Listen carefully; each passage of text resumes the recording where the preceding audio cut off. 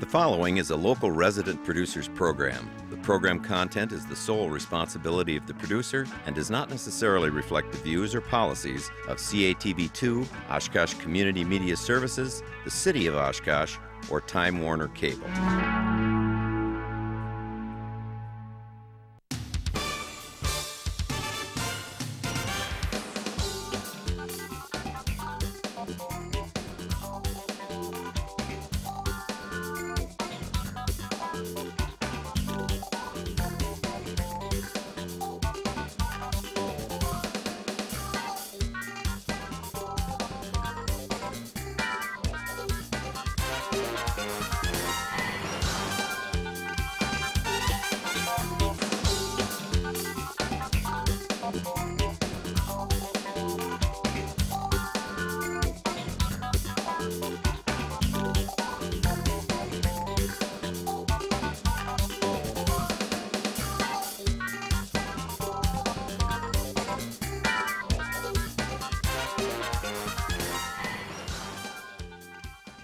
Hi everybody, welcome to Eye on Oshkosh. Cheryl Hentz here, and very pleased this evening to be joined by a guest who's a first timer on the show, but hopefully it won't be her last.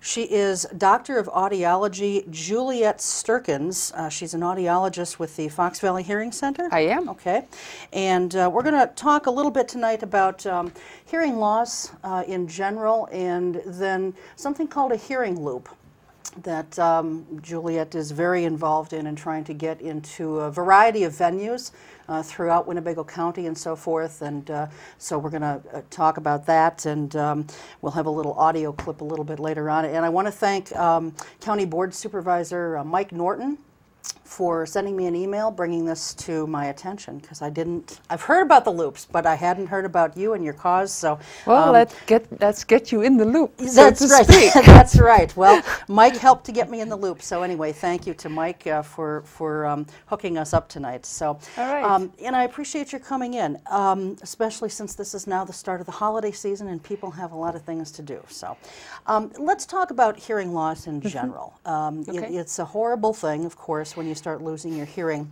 Do you have any kind of statistics on how many people in Wisconsin or have hearing loss? Yeah, or in Winnebago County alone? And let me get back when you said it's a horrible thing when you think you're going to be losing your hearing. Most people who are losing their hearing don't know it. It's everybody else around them who'll go, "Dad, you know, you're not hearing like you used to." And the comment is, "I hear okay. If you would just quit mumbling. Or if you would just speak up, I would hear you just fine." Is it because it's a denial thing, or do they just truly not know? It's like losing your eyesight. You know, you don't know that you're losing your eyesight until your arms get too short. But in between, you kind of accommodate for that. So hearing loss happens, as a rule, very gradually. The people for whom hearing loss happens suddenly, they're in the office the very next day. But if they lose it very gradually because of their age, or because it's a family history, or because they're exposed to noise, they lose their hearing. And the statistics right now, we estimate about 1 out of every 10 people has hearing loss. Wow. 1 out of every 10. Men are a little bit more affected than women. So it's about 60-40, 60% men, 40% women. That percentage is higher because they do more work in noise. They have the noisy hobbies, the trap shooting and the skeet shooting, and this is Wisconsin. I call it the Wisconsin hearing loss. Yeah. And genetically, they are more predisposed to hearing loss. So more men than women. Okay.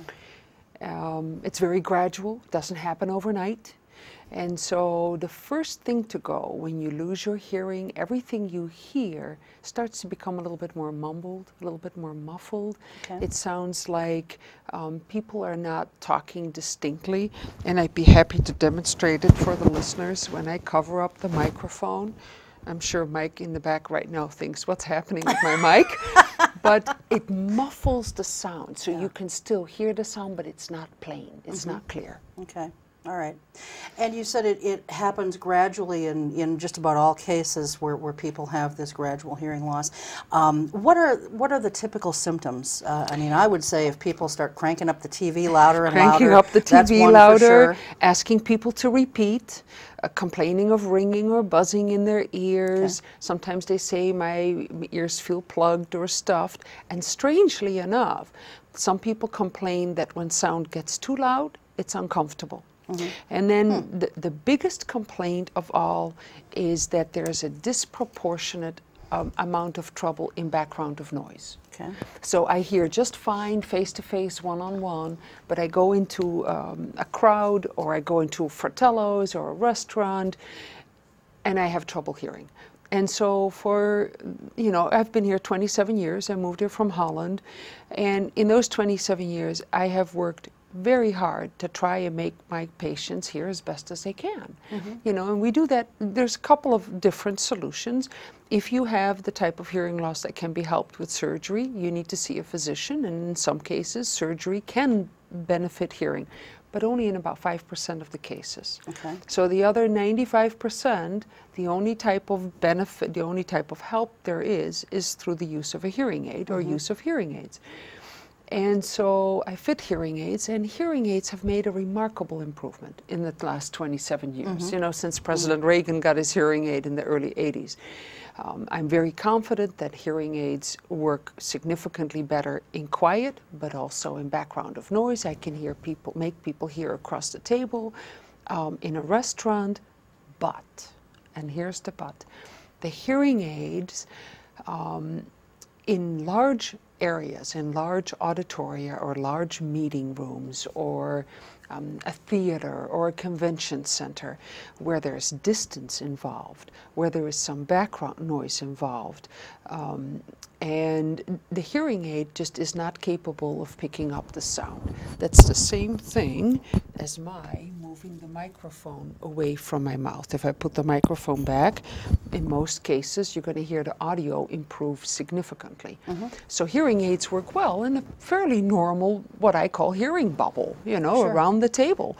But if you're trying to understand in a place where there is a lot of background noise or where there is distance involved, the hearing aids have their limitations. Sure. It's as simple as that. They're hearing aids. They're not like getting your own ears back.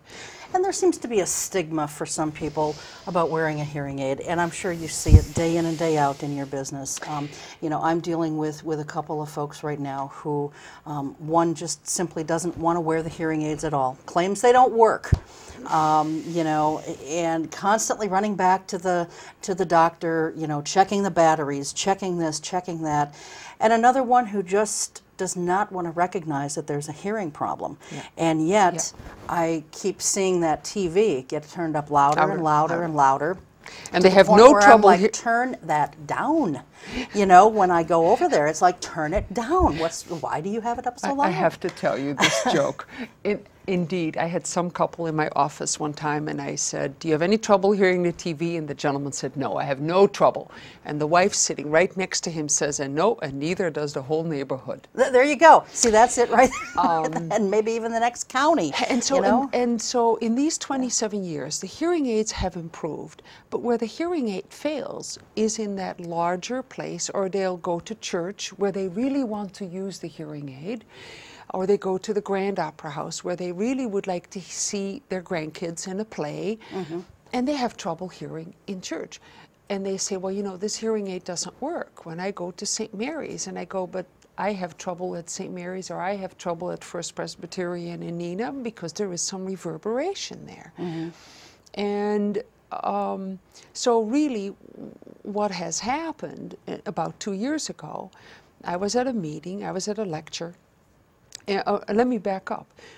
What has been done in this country is to have what are called FM systems installed in churches. And FM systems are small little devices that pick up the audio from the church microphone and bring the sound wirelessly to this little receiver and to the user's ears. But before the service starts, you have to pick this up. You have to take your own hearing aids out. You have to put this little device in the ear. Sometimes there's a big earphone and you're sitting in church with this type of device in your ear, and a lot of my clients don't use them. They don't want to look different. It's a hassle. It's only in church. It's only a couple hours. You know, I'm not going to do that. And about 2 years ago, I attended a lecture from somebody from Western Michigan. And he was talking about hearing loops. And I'm interested in hearing loops because they were available in the Netherlands over 25, 30 years ago. Mm-hmm. They were already in churches at that time. And I heard this gentleman speak, and he's explaining how he's been able to motivate churches and meeting places and auditoria to put these hearing loop systems in. And I'm sitting in the back of this room and I'm listening to this man talk, and he's talking about 400 churches and places that have these loops. Mm-hmm. And I'm thinking the only reason this is not happening is because I'm not doing this in Oshkosh. Well, there you go, and you took it on as your personal mission. And we want to definitely talk about the loops, and before we get into that, you know, if someone has a loved one who's definitely exhibiting some of these signs, Yep. you know, it's a proud thing. You know, we don't want to admit that we've got something going on with our hearing or our eyesight or whatever. What's the best way to really approach a loved one about the fact that there may be a hearing loss? The best time is to talk about it when you're not having an argument. Mm-hmm. Because it's so often that people misunderstand what was said. Well, you only hear what you want to hear, and if you only get a hearing aid, then, you know, you want to talk about this and say, listen, I've known you for 30 years, I've known you for 40 years, I've been married to you for 60 years, and you know what, you're not hearing like you used to. And why don't we make an appointment? Get your hearing tested, and I recommend either that you first consult with your physician, your primary physician, and generally that physician will then refer you to an audiologist to have a complete diagnostic hearing evaluation, because I need to rule out is there a condition that can be helped through surgery, like we were talking about earlier? Is there a medical condition that requires medical treatment? And if a hearing aid is going to work, what kind or what type of hearing aid is going to work? And the kind and the type of hearing aid depends on how, you know, the anatomy of the ear, how much room you have in an ear canal, how much room you have behind your ear, and your needs and your wants and your ability to handle. Because, you know, hearing aids can come in small and a little bit larger packages.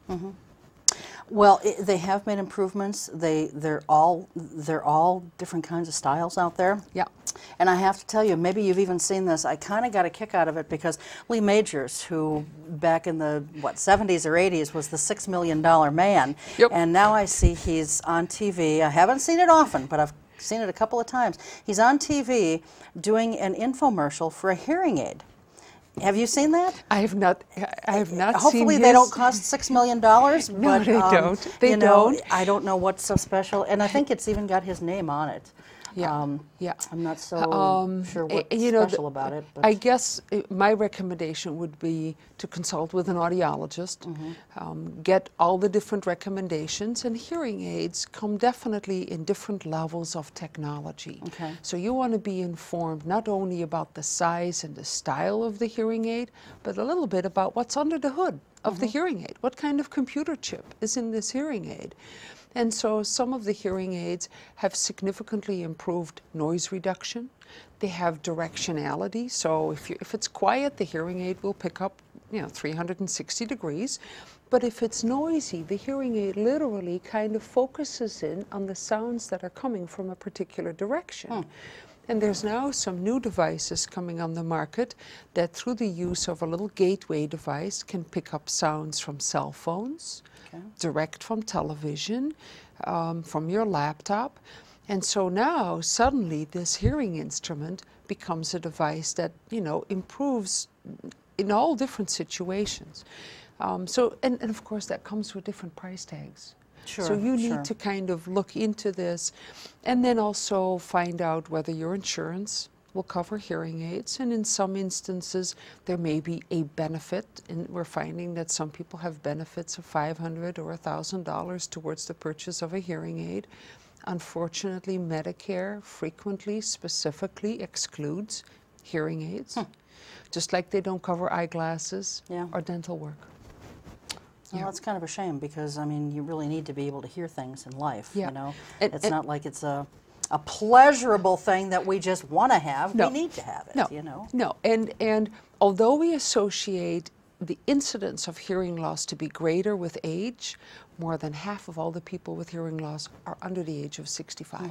So today I saw somebody who's in his 30s, runs a business, and his girlfriend basically was telling him, we're not leaving this office until you've ordered something. Wow. We want you to hear better. Yeah. And they've decided that this is their Christmas gift to each other. I think that's just an amazing wonderful. story. Yeah. Now, these hearing loops that you were talking about, you've got a audio clip that you brought, and it is just strictly audio. So you'll have to look at us while this is playing. But the first part of it, I'll just kind of set this up. The first part is, it runs about 30 seconds, and it's hearing without a loop. It's as if you had one microphone in the ear, and you're hearing the audio coming straight from the speakers in an empty church. This is taken at St. Mary's, and there is no other people who are there to maybe absorb the sound, but you're going to hear the sound as if it were coming directly into the microphone with all the reverberation that's in that church. Okay, and there is a lot because it's a very large church, Yes, and the beautiful acoustics are church. great, but you know, it is very large. And then immediately after that, it goes into what that same verbiage would sound like with a hearing loop. With a loop. And then we'll talk about loops and what they are and so forth. So why don't we go ahead and play that audio clip.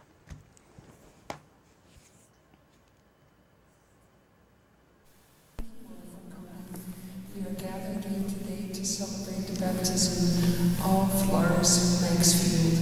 His aunt came all the way from Germany with her husband and the godfather, and we have family from Minnesota and from Wisconsin visiting here. We are gathered at the St. Mary's site of the Most Blessed Sacrament Parish in Oshkosh.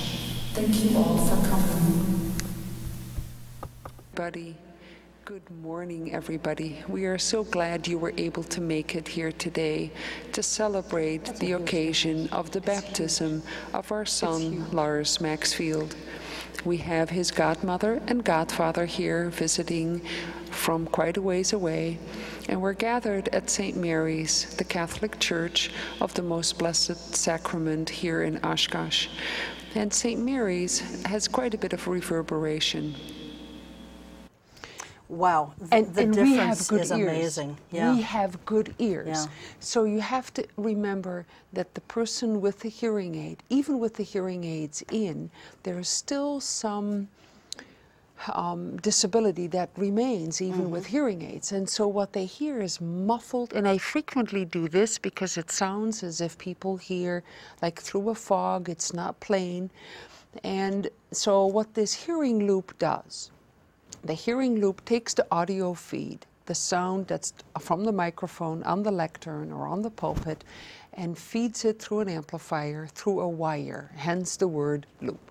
It's basically a looped wire that loops around the sanctuary in the church, and that creates a magnetic field in the church. And that magnetic field gets picked up by something called a telecoil inside a hearing aid. And it's this coil that literally serves as an antenna, little antenna inside the hearing aid. And now the instrument becomes a speaker for the PA system. So there's the sound directly into the ear of the user. And why is it called a telecoil? Because about 60, 70 years ago, that telecoil was used for telephone. Okay. For telephone. So it's called a teleswitch, telecoil switch, but it's essentially a tightly coiled wire. It looks like a little spool, and they're tiny. I mean, you can barely see them. They fit right into the hearing aid, and you activate that coil by pushing on a button on the instrument, or you push on a remote. So the hearing loop must work in conjunction with someone's hearing aids. Correct. It's not going to be something that takes the place of a hearing aid. Correct. And if Correct. someone doesn't have a hearing aid, are there, you know, is there some other type of system in place? Yes, good question. Emmanuel United Church of Christ, they just installed the hearing loop. And there are a couple of members who don't use hearing aids. Perhaps they should, but at this point they don't. So the church purchased listening devices. Okay. They look like a pack of cigarettes. I should have brought one. Look like a little pack of cigarettes. They have a coil built inside, and so during the service they put the earbuds in their ears and they've got control over the volume, and that takes place of a hearing aid. So a loop serves people without hearing aids as well as people with hearing aids. Okay, all right. Now, you do need to know that not every hearing aid comes with a T-coil Okay. or telecoil. About 62% of all hearing aids currently come equipped with that T-coil. Okay. Generally, the slightly larger hearing aids have the T-coil built in. That means some, 35, 38% of the hearing aids don't have T-coils, but there's a lot of people out there who own hearing aids and they have the T-coil, but they don't know they have it. Right. They may, and so, you may say, well, how do you know that there's a T-coil? Is that question burning on your lips? Anyway, what you do, you look at the hearing aid. You have this hearing aid in your hand, and if there's a button on the hearing aid that can be pushed, but nothing is happening, it just may need to be activated. Okay. All right. Yeah. So, getting these, I know several churches, including my own, have the hearing loop, and I think we've also got some other listening devices like you were mentioning. Yeah. But, you're trying to get this in a lot of different venues, not just churches in the Oshkosh area. No. Like, where else are you trying? You mentioned the Grand earlier. The Grand just had a loop installed during the renovation. The Oshkosh Convention Center has a loop. I mean, and I've been there. I've gotten feedback from clients who say, I was at the Grand for a meeting and I pushed a button and there was the sound. I could hear just beautifully. The Performing Arts Center in Appleton, I'm working on that. Alberta Kimball, there is some... I was going to ask you about that. That's where do grandparents go? Where do parents go who want to hear their kids in place? I see significant people with kids in schools. So the Alberta Kimball, meeting rooms, Mercy Medical Center has a loop. There's a couple of churches now. Martin Luther is looking into it, the Presbyterian in Neenah. They're going to put a loop in their Bible study room, in their gathering room. Okay. Because, where do they gather? Where do they maybe watch videos or have meetings? Sure. What's involved really, Juliette, in getting this loop system installed? And is there a cost? I'm sure that there's a cost to it, but is it cost prohibitive? In my opinion, it's not. Obviously, by law, under the ADA, there is a requirement for public places with fixed seating to have accommodations for people who have difficulty walking. It's not any different than installing a wheelchair ramp or an elevator. So places like the Grand, by law, are required to make themselves accessible, but churches want to make themselves accessible. You want to hear. You go there 50 or 60 times a year. And so my push has been in churches because that's where the acceptance has been the easiest. What's involved is a site visit. What needs to be done is a measurement of the noise level, magnetic noise level. If there's electrical noise in the building, that needs to be addressed. It needs to be looked at how large the venue is, how big this loop needs to be, and that the size determines the size of amplifier. How hard is it to hide the wire? And I'll give you an example. There's a loop installed at St. Gabriel's Church in Neenah, but they don't have a basement. They have tile floor on a cement slab. They've had to install the wire in the grout. So the grout had to be cut open, the wire installed, re-grouted, and there's quite a bit of labor involved, and that's what made the price of the loop more costly. Okay. So just to give you an idea of expense involved, most churches are seeing loop expenses between $3,000 and $4,000, $5,000, $6,000. St. Gabe's was more than double because of that. The Grand Opera House, I think that loop installation was around $15,000. But the Performing Arts Center, we're talking about real money. Yeah. And we're talking about significant, it could be $70,000, could be $80,000. Wow. What do you think the elevators have cost in that building? I'm sure they've cost a lot. Elevators anywhere cost a lot of money. Yeah. And when you think about hearing and loops, and you look at something as beautiful as the PAC is in Appleton, and their acoustics are so wonderful as it is, just like the Grand, yeah. You think, wow, do they really need a loop? But when someone can't hear, it's exactly the right. acoustics are lost on them. Yeah, the acoustics are lost. And the same with the Grand, or at Martin Luther, when they're singing beautiful sounds. St. Mary's, wonderful singing. The Episcopal Church, Trinity, wonderful for sound.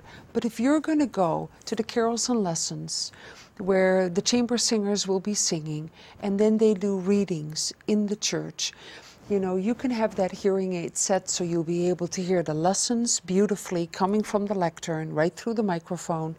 And in your hearing aid, you have your microphone turned on. You can have a combination. So you can have the combination telecoil and microphone. You'll be able to hear the music, hear the lectures. It makes a huge difference. And I hear it time and time again. People say, I could hear every word.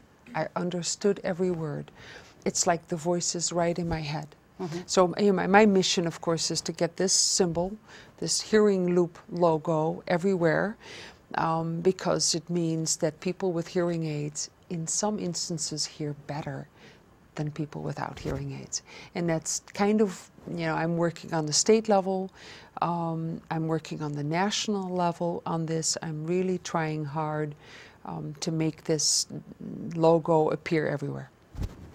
And are you working on this by yourself, or are there other people? Yeah, you're grimacing. I I'm think working the answer very is hard. yes. Yes. No. You know what? In the Fox Valley, I've gotten a lot of support from audiologists. And so the audiologists in this area know what I'm working on. I've emailed with them. I've spoken to them. I've been to their state convention. And they now, too, are informing their clients, you have choices. You can get a hearing aid that's a little bit smaller. Yes, it's a little bit more discreet. But if you get a hearing aid with a T-coil, you'll be able to hear in places where even people with good ears sometimes have trouble hearing. I just got an email from a gal here in Oshkosh. She went to the Grand for Leon Redbone. She said, I heard every word that he sang at the Grand because his voice came right into her hearing aids. So it makes the hearing aid so much more beneficial. So yes, am I working on this? I'm the advocacy person, that's me. I have reached out to audio companies. There are several audio companies in the state that are now doing hearing loop installations. My husband retired from Oshkosh Truck, full disclosure here. He retired from Oshkosh Truck to install hearing loops because there was nobody installing loop systems. And there's a fair amount of engineering involved, and there's a learning curve involved. But there's a company in Kaukauna that has done the loop installation at the Grand. They're going to be installing the loops at UW-Oshkosh. UW-Oshkosh is getting loop systems. They are working with the Performing Arts Center. And so these audio companies are now realizing that these loop systems make hearing aid users very happy. Sure, sure. Yeah. And so walk us through just kind of a timetable, if you would, as far as someone calls and they're interested in perhaps doing this. And by the way, we've been putting up the website, for the Okay. loop. But they can also, I'm sure, if they're interested in having a site visit done or finding out more information, they can contact you directly? Yep, they can contact me directly. Okay. And if it's in the Fox Valley, generally, we'll be happy to come out to do a loop survey, is what it's called. But I've gotten requests from Kiel and Manitowoc and Green Bay and You're running all over the state. And I said, there's no way we can go out there. We can't provide good service, but you also need to work through a company that's local. So if there's a company in Cedarburg or in that area installing loops, and they realize it's good for one church, maybe that company will also install loops in other churches. So my mission is to kind of bring audio companies with audiologists and the users and the churches all together. All together. Okay, all right. So from the time someone makes the call, either to you or to someone else, to find out how to proceed with getting a loop installed, until the time it's actually installed, how much time can that take? I'm guessing about 3-4 weeks. Oh, that's very fast. Yeah. Okay. The hard work is really in installing the wire and hiding the wire and knowing where to put the wire. And we're working with a church right now in Neenah, the Methodist church in Neenah. And there was a little bit of noise in the building, and it had to do with a bad grounding. I'm no electrical engineer, but you know, any electrician could tell you there was a bad ground. Anyway, they've got that taken care of, and now we're going to be moving in to put a loop in, and the loop can literally be up and running in a week's time. Wow. So it's going to be up for Christmas. Yeah. Okay, well that's yeah, good. It's very That's cool. good. What else do you think that people need to know about loops or hearing aids? We've got about 2.5 minutes left, so you know, if you want to cover hearing aids some more, or if there's something else about the loops that you think people should know. You know, and maybe talk a little bit about hearing aids and expectations about the holidays when people, when they're going to visit grandma, grandma wears a hearing aid, or they're going to visit a father or a mother or an uncle who wears hearing aids. When you wear hearing aids, I call it the 1, 2, 3 rule. Number 1, you as the speaker, get my attention. If I'm the one who wears the hearing aid, say, hey, Juliette, and I'll go, yeah, well, now you got my attention. Now I'm listening. And then you want to make sure that you talk to me. You know, look at me, don't talk until you can see the whites of each other's eyes, is my rule. You know, you can talk around the corner, but it should be help. I need your help, but it should not be major conversation. And number 3, try reduce the background noise. So if you're going to have conversation and you've got noisy little kids around the Christmas table, you know, maybe move them to an area where they're not making a lot of noise, or where you can close the door, put them in front of the TV, and then visit around the table. Okay. Keep the conversation one at a time. You know, if one person speaks at a time, it's going to be a lot easier for that person with hearing loss to follow the conversation and be in the middle of it, and occasionally rephrase. You know, we're talking about John. Remember, John, he was in the hospital, he just had a new knee. Oh yeah. And then the person is back in the conversation so that it just kind of makes it all work a little bit smoother, and recognize that after a long conversation or a stressful day, the person with the hearing impairment is stressed. It's been a busy day, and at the end of the day, they're not going to hear as well.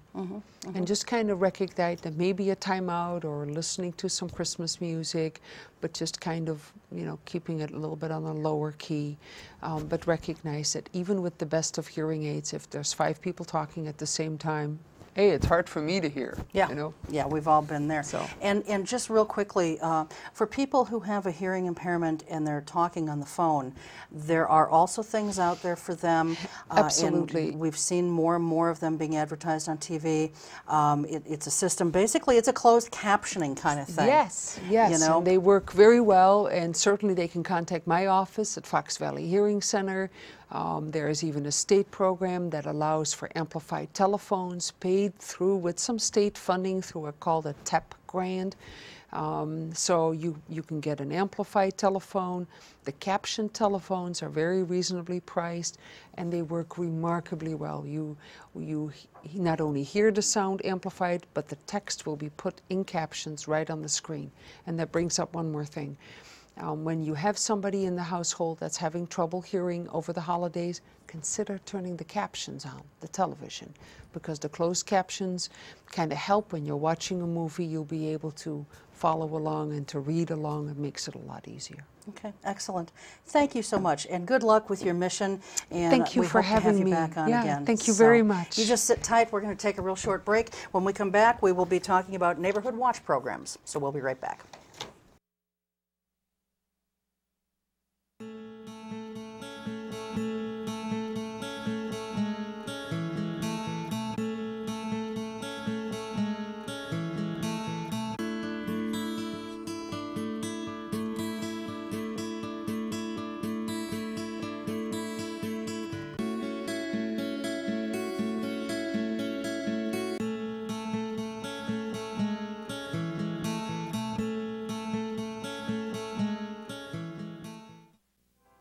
Every year, the U.S. Department of the Treasury receives about 1.4 million reports of problems with paper checks. Checks can be lost, stolen, or delayed. If you still receive Social Security payments by paper check, Treasury wants you to know about a safer, more convenient way to get your money: the Direct Express Prepaid Debit MasterCard. The Direct Express card is new and is available to anyone receiving Social Security benefits, even if you don't have a bank account. Your monthly benefits will be automatically placed onto your card account each month on the day your money is due. While other debit cards cost money, it is possible to use the Direct Express card for free to make purchases, pay bills, and get cash at thousands of locations nationwide. There are no sign-up or monthly account fees.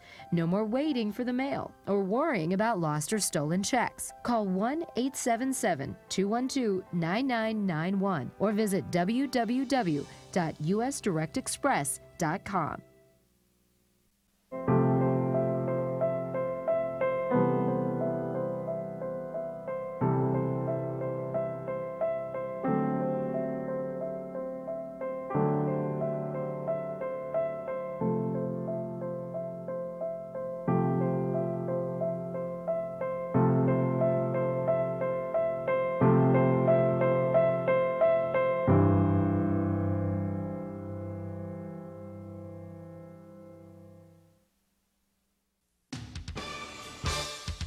And welcome back to the second half of High on Oshkosh, and very happy to be joined now by Thatcher Peterson. Thatcher is the president of the Oshkosh Neighborhood Watch Executive Board, and we're going to be talking, this is new management, basically, if you will. It is a new management. Program. Back in May and April, Sergeant Joe Nichols got people involved in Neighborhood Watch together and said, why don't you residents take ownership of this program? So we did. And you are the lucky guy headed up to take care of it. I am the lucky guy headed up to be the president of the organization.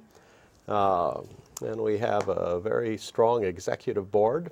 We have been meeting since May to figure out exactly what it is we are about. Okay. And we've gone through a fascinating process to ask the fundamental questions of what does it mean to have a good neighborhood? What should our mission be? And after a lot of discussion, we concluded that the mission of Oshkosh Neighborhood Watch is making neighborhoods better. Okay.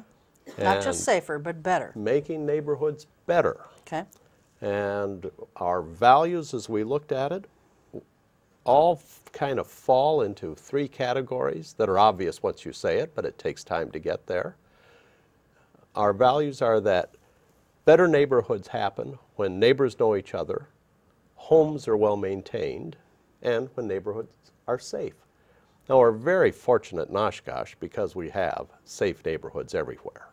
You know, you can walk any place in this city day or night and be safe. Pretty much, yeah. Yeah, I mean, you know, the meteorite might hit you, but fundamentally, you're safe. So the real focus is getting neighbors connected with each other so they know each other, and then making sure the houses are properly maintained. Okay. All right.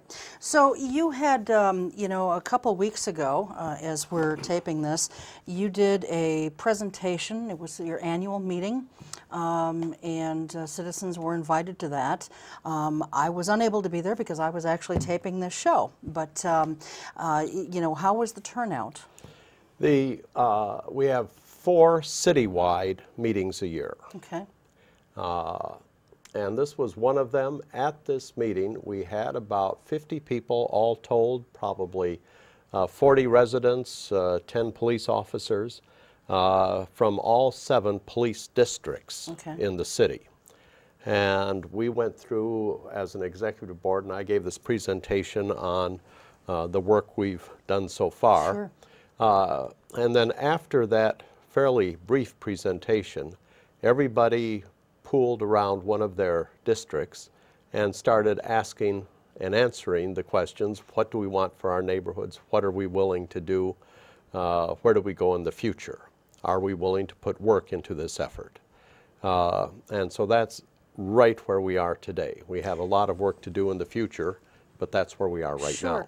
And Thatcher, what were some of the answers to those questions that people were saying? Like, what do they want in their neighborhoods? You know, I mean, you know, I miss the days when neighbors knew each other and they associated with each other. I miss those days, and you don't see that anymore a whole lot. You still do in some places, and I envy those people who have those kinds of neighborhoods. You know, I don't know what has happened over a period of time, if we've just gotten so busy with our lives that we don't have time to get to know neighbors, or exactly what it is. But that's one thing that I would like to see in a neighborhood is people who know each other. And, you know, you don't have to party down every weekend with each other, but you're friendly and you watch out for each other. And that's the whole premise of a Neighborhood Watch program, isn't it? Well, it's the whole premise of Neighborhood Watch, and it is a whole premise of the Neighbor Works program that you remember the City Council approved a week or two ago. Yes. And that whole program is in the process of getting itself going.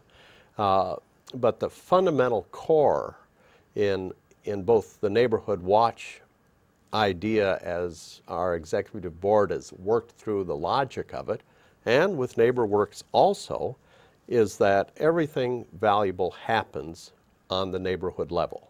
Practically speaking, it means it's what is your block doing. And the role of a block captain, as we see it, is to be we described it as the spark plug, or the host that gets the neighbors together to get the neighbors talking about what they want for their particular block. Sure. And that will vary depending on where you live in the city. If you drive around the city, you see lots of pockets of different kinds of neighborhoods, all within the neighborhood. On the south side, you can go to one location and it's different than if you go to another just a few blocks away. And I think that's great. That's what makes Oshkosh such a great place to live. Sure. Having said that, it means that neighbors have to decide what they want their neighborhood to be. One of the very interesting concepts that David Belke from NeighborWorks told us at the November 11 meeting, and David Belke is probably as knowledgeable as anybody in the United States about neighborhoods and increasing neighborhood values. And what he said is that there are 3 really bad things for the value of your house. The first is one of these utility pressure-treated wood porches, you know, the green lumber that you see slapped on houses. That lowers the value of your own house if you put it on. It also lowers the value of your neighbor's house. The second thing he said is one-way streets will lower the value of the neighborhood. And the third thing is that if there is a distressed house on your block, a house that needs painting, a house that has a pressure-treated porch on it, a house that's unkempt and uncared for, that drags down the value of your property. I mean, these are all kind of simple, obvious, once you say them, things that as a well, part of having well-maintained property is you don't have pressure-treated porches. You ask the city to do something about your one-way street. And if there's a distressed house on the block, then you've got to figure out, for your own protection, how do we get that taken care of? Okay. Let's talk specifically about neighborhood watches, because I think we've all, you know, driven around and seen the neighborhood watch signs as you enter any particular neighborhood. We don't have probably as many as I would like to see in the Oshkosh area, but you know, that's one of the reasons we wanted you on to talk about it, and maybe we can boost people's interest in this. But you know, what's involved in getting together a neighborhood watch program? Do you have to have a certain number of your neighbors on board with it, I'm assuming, would be the first step, huh? To have to establish a neighborhood watch program, first of all, anybody who's interested can do a couple of things. One, they can call me at 233-0385, 233-0385, and we'll help them. I mean, that's the easiest thing to do, or call Sergeant Joe Nichols at the police department. Either way, make the contact. What we are looking for is someone who is interested in being the host of their block, however they define their block. It might be if you stand on your porch and look down the street, it might be all of the houses you can see. It might be a couple of houses, depending. There's no single answer for this. And then we invite all of the people who live in that area to come to a meeting. Okay. And at that meeting, we ask everyone to talk through, in a very practical, casual way, what do we want for our neighborhood? Literally, what do we want for our neighborhood? And you know, if everybody says what's on his mind, we get a wonderful picture of the complexity of a neighborhood. And what my neighborhood might want can be entirely different from what your neighborhood wants, because our neighborhoods are different. There's no right, there's no wrong, there's no single pattern that we can see. All we know is that if people care about their neighborhood, they'll get together and they will figure out solutions. You know, our culture is an amazingly practical, competent culture. All we have to do is form a committee and talk about it. Sure. That's what separates America from most of the world. And help give people the tools that they need to accomplish what they want to accomplish. Absolutely. And, you know, and the bottom line here, Thatcher, is, you know, neighbors watching out for each other and their property. That's you know? right. And that really can be done in a number of different ways. So if someone wants to get a neighborhood watch started, I'm glad to hear, they don't have to be the ones to go banging on neighbors' doors and making that uncomfortable introduction. You guys kind of do that for that person. Well, you invite them to a meeting. We will help. As our board has talked through, you know, what is the neighborhood's role and what is our role. We know that as volunteers, we can't do everything for everybody. And so we described what we saw as truths. Like the sun rises, it's a truth at that level, that only a person who lives in a neighborhood can make that neighborhood better. Because nobody cares about your own neighborhood as much as you do. We can't do it for you. I can't do it for you. Nobody can do it for you, but we can help you. Sure. And we will help you, and we will not abandon you. If there's problems, we will sit down with you and we will figure out a solution to the problem. If we need some resources, we'll figure out a way to get some resources to help. If we don't know what to do, we'll find somebody who does. Sure. So nobody will be, you know, on his or her own in this process of being a block captain. Okay. The thing that has impressed me about Oshkosh, and I've lived here for about 30 years now, is that throughout this city, on every block, there are so many people who are so able and competent. We're a community of practical problem solvers. All we have to do is decide, you know, to solve the problem. You know, you look at the Menominee Park playground that was built over, what, 2-3 weekends by several hundreds of people, all of whom said, hey, let's get her done. Yep. And so we did. Yep, we did. And it's a great playground, And too. it is a great playground. Okay, so, you know, you guys then invite people to come to a meeting and people start sharing ideas and concepts about what they want their neighborhood to be. And then what's the step after that? What happens after that first meeting, that first get-together? The neighbors have to make these decisions as to what they want to do. If you step back a little bit, and this is where the neighborhood watch kind of ties into this whole neighbor works thing. Even though we're separate organizations, you know, we absolutely will cooperate with each other and help each other and try not to duplicate and so forth and so on. But the goal of both of these organizations ultimately is to have a better neighborhood because we want the value of your house to increase. Good things happen when the value of your house increases. You can sell it, for example.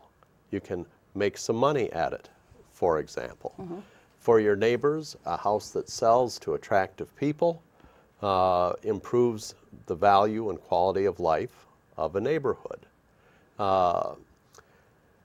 The reality, however, is that I think David Belke put it well when he said, your house is a billboard. Your neighborhood is a billboard. What does that billboard say? Does it say, buy here? Or does it say, run away? Well, if your neighborhood says, run away, you have a choice. You can say, well, let's watch everybody run away, or we can figure out what we need to do to make it attractive. And that ties into, can we make the houses look better? Is it neat and tidy? If there's junk around, should we neighbors get together on a Saturday and spend 3-4 hours and pick it up? These are all the decisions, however, that the neighbors have to make. Sure. And, you know, ultimately it comes down to, it's all our choice. You know, we make some choices. Can businesses, you know, get involved? Because crime can strike not just residential areas, it can and does, as we all know, strike business areas. Can businesses have a neighborhood watch? Businesses can have a neighborhood watch. Businesses can join in any local neighborhood watch. Absolutely. The whole logic of people caring for each other and looking out for each other and extra eyes on the street applies, you know, to businesses as much as it does to everybody. Businesses are an integral part of our community. Sure. You know, we depend on them for our services and for the things we buy that make life worthwhile. They depend on us to buy them. We all have an interest in keeping up the value of businesses. You know, there's really no end to where we can go with the idea of the power of a neighborhood of people who care. And as we in our executive board were talking through all of these ideas, and you know, would generate 30 or 40 different ways of looking at a neighborhood, you know, it always comes down to neighbors knowing each other, houses are well maintained, and safe neighborhoods.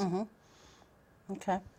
And, you know, getting people involved in this, once you've got a neighborhood watch program in place and you've got you guys still do put up signs in the neighborhood. Once the sign is up,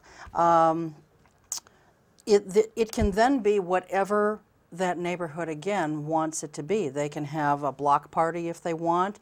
They can have monthly meetings, if you will, or get-togethers.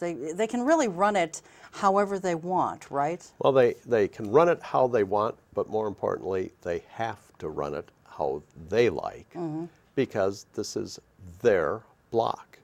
The residents of a neighborhood have to take ownership of their neighborhood, because nobody else, as I said, can do it for them. The city can't do it for them.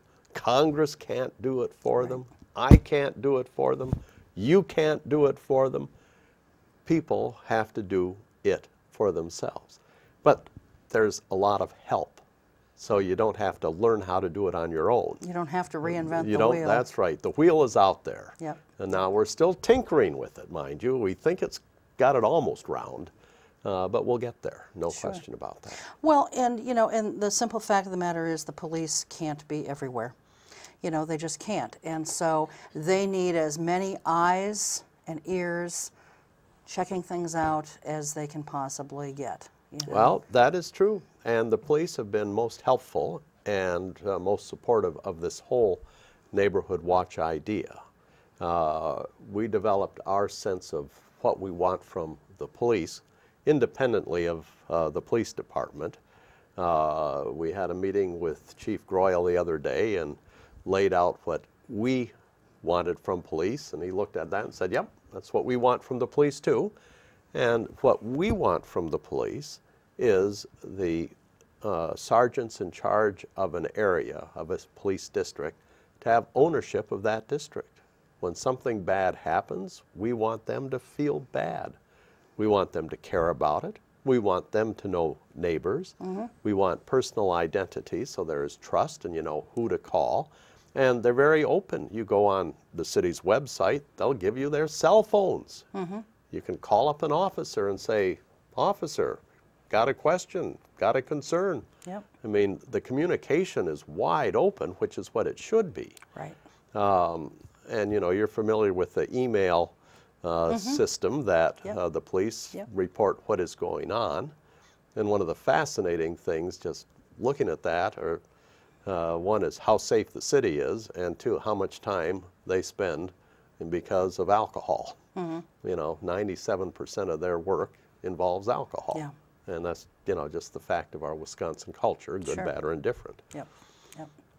Okay, so if people are interested in getting a neighborhood watch going, they can contact you at 233-0385.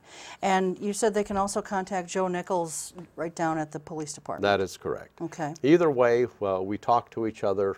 We will help you organize. Okay.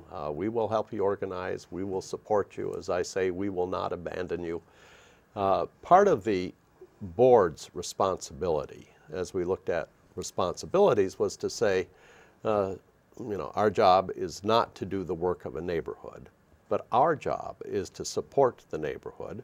Our job is to remove obstacles that a neighborhood can't. Our job is to talk with other agencies. Our job is to, you know, do some training and education and kind of the how to do it stuff. If people need things printed up, our job is to get them printed up. All of this is to make it as easy as possible to get the job done. And so that is our responsibility to do. Okay. It's your responsibility on the block level. We'll support it, but as I say, we can't do it for you. Sure. Well, not to discourage anyone from doing this, because we want as many neighborhood watch programs as we can get.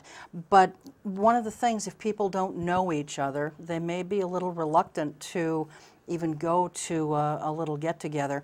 What is the minimum number of people in a neighborhood area that you would need to have a successful watch program? If two people came to the first meeting, you would have the beginning of a successful program. And that's good. It is good, that's very because if two people get together, they can always find a third, who can always find a fourth. And it'll grow from And but by and large, in our town, people have a nodding acquaintance with people on the block.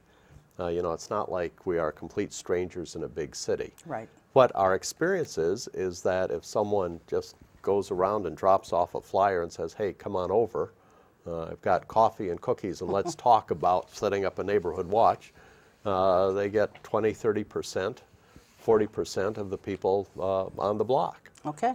And, you know, so it's pretty much all you have to do is do it. All right, excellent. Well, if you're interested in starting a neighborhood watch, either give the Oshkosh Police Department a call, or you can call Thatcher at 233-0385. And that's going to do it for us. Thanks so much for being here. We appreciate it.